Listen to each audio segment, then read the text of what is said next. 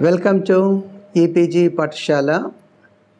I am Dr. T. Sai Chandramouli, former Associate Professor of English, Railway College, Osmania University, Hyderabad. In this paper, we will be discussing 20th century literary scenario in England. We will be covering socio-economic, political, cultural backgrounds and ramifications of various events that took place during the 20th century in England and the impact of that on the literary contribution, literary creation. We can comfortably divide the 20th century scenario into 5 eras. The first one is Edwardian era, stretching from 1900 to 1914.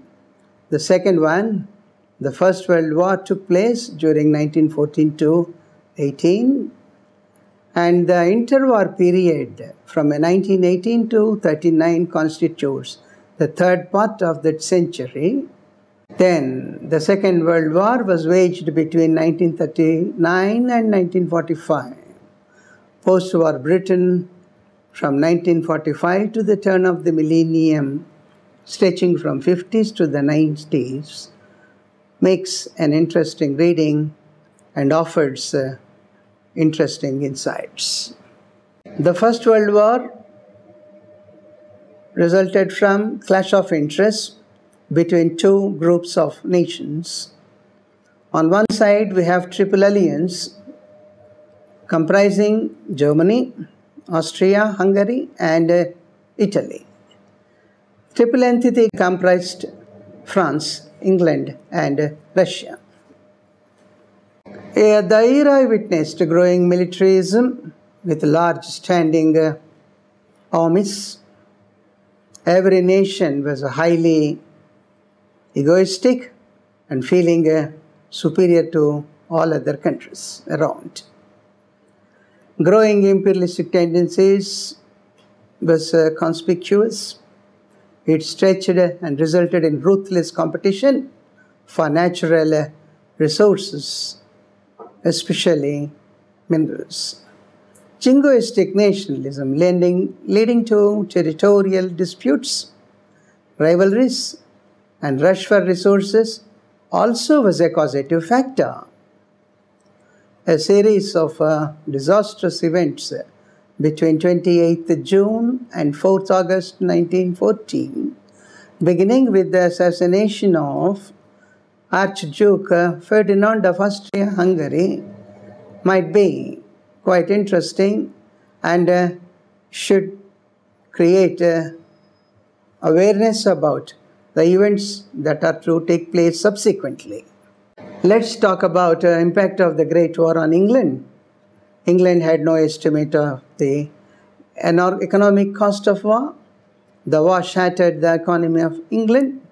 England's wish was to continue business and carry on as usual despite the war. The period from 1918 to 1939 constituted interwar period, and it can be mentioned as the session or the phase during which Britain's last bit of glory was on view. Then on, it was a decline and decline only for a few more decades. The Big Four, the Allied powers, came together to broker a fragile peace to end the World War. The war to end all wars threw America as a new world power. With its industrial and military might, it would soon replace England in global politics. The general strike of 1927 and the Great Depression during 1929 had their own impact on the incidents on the history of England in general. In 1927, the Conservative government of Stanley Baldwin faces a huge general strike called by trade unions of miners, railwaymen, and dock workers. In 1929, financial meltdown of Wall Street in New York sends European economy into a tizzy and a tailspin. High levels of unemployment was a vexing problem witnessed during the time. World War II, fought between 1939 to 1945, caused great economic misery and despair. And this misery, economic despair, might have forced Germany into an action of desperation, which triggered the Second World War. Adolf Hitler came to power in 1933 with a promise to reverse the Treaty of Versailles. He withdraws from the Disarmament Conference and leaves the League of Nations. Rise of dictatorships was an alarming fact witnessed during the time in Europe. England avoids it by introducing parliamentary reforms.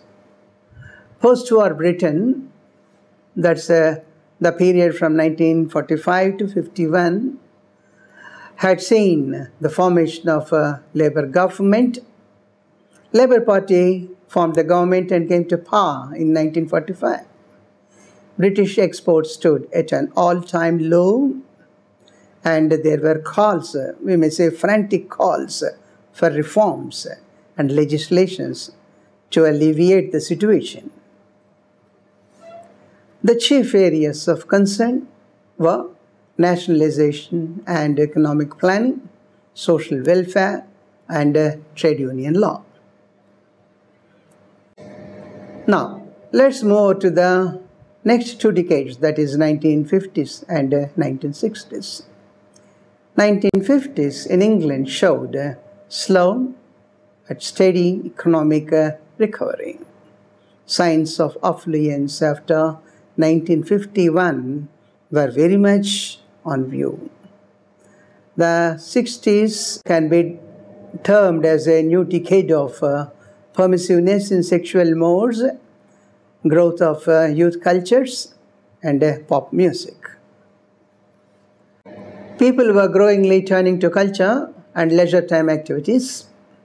They were desperately seeking an escape route from the grim economic realities of life in society. It was also a time accepted for looking at absurdities of post-war life, and also by looking away from the immediate present-day situation and commitments as well as compelling demands of the time.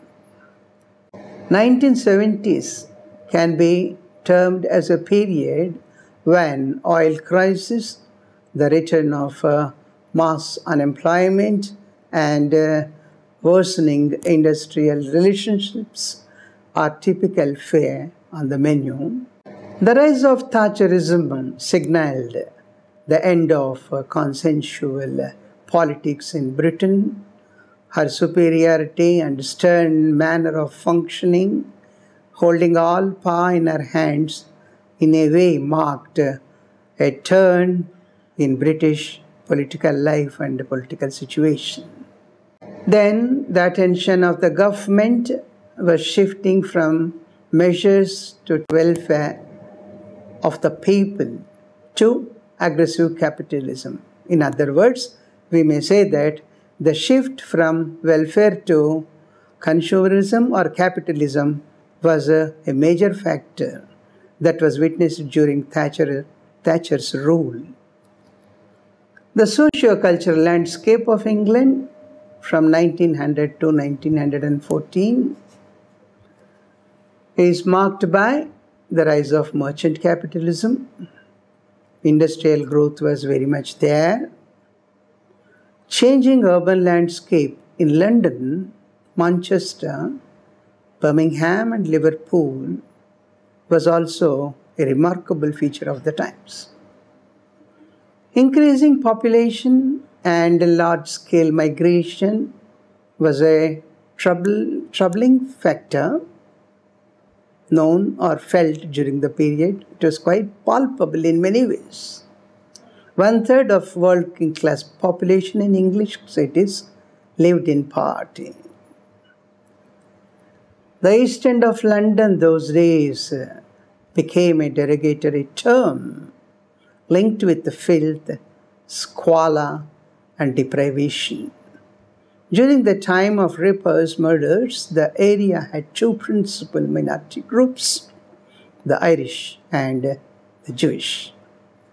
Small communities of Black Britons lived close to docks and ports of large cities. In a way, these slowly turned into slums and ghettos, if you may call so. A large number of Jewish immigrants also tended to live near docks or to inhabit the most affordable housing areas. Working class culture demands attention and proper discussion in the 20th century in England. England had one of the largest working class population. Uprooted from their traditional vocations, the working class had lost its social and cultural moorings. It also led to unrest and a sort of disquiet in different strata in the society. Leisure activities like partying in pubs, gambling, and watching football were gaining popularity and patronage. Cricket was a gentleman's game, as is called today also, and football was deemed and termed as a workers' game or working class game. Bourgeois society and culture in the 20th century also deserve our attention. Women entered middle-class professions, notably in education and law, due to the expansion of compulsory mass education initiated by the Education Act of 1817. Talking about sex in public was still a taboo in spite of the law and of growing opportunities for women to get education and also get employment opportunities. Most large towns and cities had at least one musical hall. The middle class consumed daily stories from the newspapers, magazines, and journals. Let us turn our attention to economy and politics from 1900 to 1914 in England. This is the first part of 20th century, if we may call it so. England was a leading manufacturing country with textile, iron and steel and coal and shipbuilding industries, and it was dominating some of the areas as a major force. Labor unrest from 1911 to 13 proved that lack of collective bargaining could be disastrous to industry. The First World War gave a significant boost to collective bargainings as large sectors of the economy came within the scope of the Munitions War Act of 1915. Socialist groups evolved into the most powerful vehicle for socialism in Britain. By 1924, the first Labour government was voted to power, replacing the Conservatives. The rise of Labour as a new political force considerably weakened the Liberals and their party scheme. The British Empire, before the year 1914, faced certain challenges from countries in Europe, notably from France and Germany, and they also posed the challenge to English superiority or British superiority in Africa, British governance and administration in Africa. Back home, the issue of Home Rule for Ireland, made by Liberal Prime Minister William Gladstone, was defeated in the British Parliament. The Irish question persisted, rankling and remaining as a festering wound for a long time. The Easter Uprising of 1916 was a major event to be mentioned subsequently. What's the impact of the Great War? The Great War changed gender equations to a greater extent in England. The war created new employment opportunities for millions of women.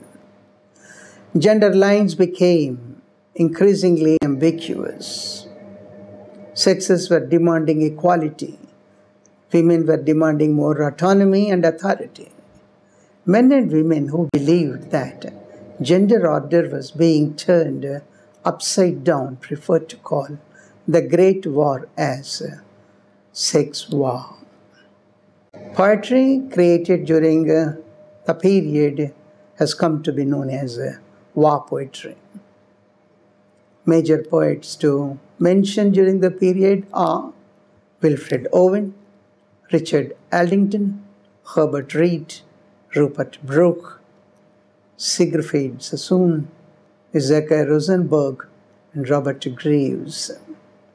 They recorded their views, pains, and responses to the war and prevailing social conditions in England in their poetry.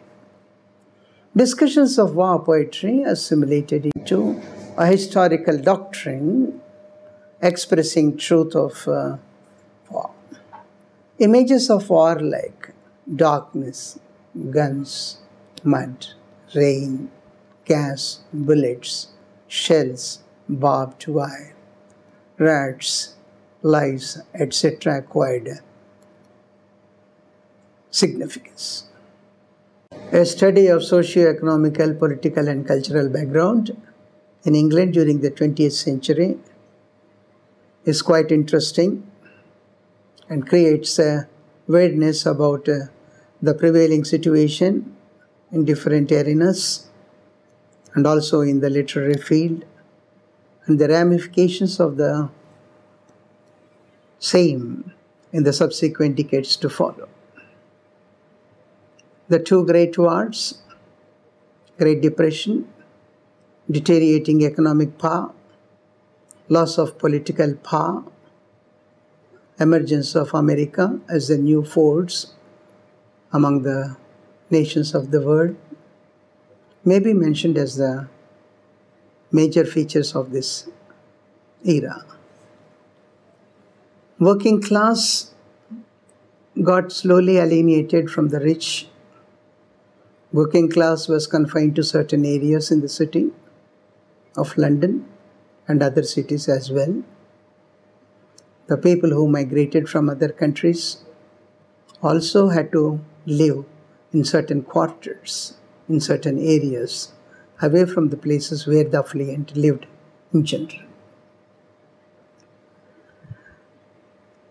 As far as the cultural scenario is concerned, we can say that people started spending more time in leisurely activities, in visiting clubs, pubs, and enjoying themselves to the maximum possible extent. Cricket was viewed as, and remains even today, as a gentleman's game. It was the prerogative and privilege of the rich to play cricket, while the working class was condemned to or relegated to playing football. In other words, football came to be associated with the working class, and cricket was synonymous with the rich and the affluent and their power. Common man was not supposed to join hands with the rich as far as games are also concerned. The century also witnessed the emergence of women power slowly and steadily. After an act to educate women was passed in British Parliament, more and more women got opportunities to study and find better employment opportunities. And the wars were condemned by certain prudes or by certain conservative-minded people as the triggering factors for alienating the sexes and the causative factor of upsurge of the women and feminism and feminist power. Women were drawn to various services, chiefly among them to mention are teaching and nursing, or teaching and working in the hospitals. Women found newfound freedom during this period, which slowly spread to other countries, and today it is a global phenomena that women power is on the rise, and they are ruling certain countries. Coming to political situation, dictatorships in certain parts of Europe threatened England's suzerainty and superiority during its administration in Africa also. England's power was relegated and they had to compete with others. And as far as the government policies were concerned, a shift from welfare schemes and welfare measures to capitalist reforms is a major feature to be mentioned. War created inspiration, disturbed many, destroyed millions, and caused grief and wounded the souls of sensitive people, notably among them poets. Thus, the poetry written during the wars, about the war, by those who were troubled by the war, has come to be known as war poetry. Here, it becomes a little difficult to separate historical events from literary scenario. Whether history prompted literary creation or literary creations reflected historical events is difficult to differentiate and define. Thank you for visiting ePathashala.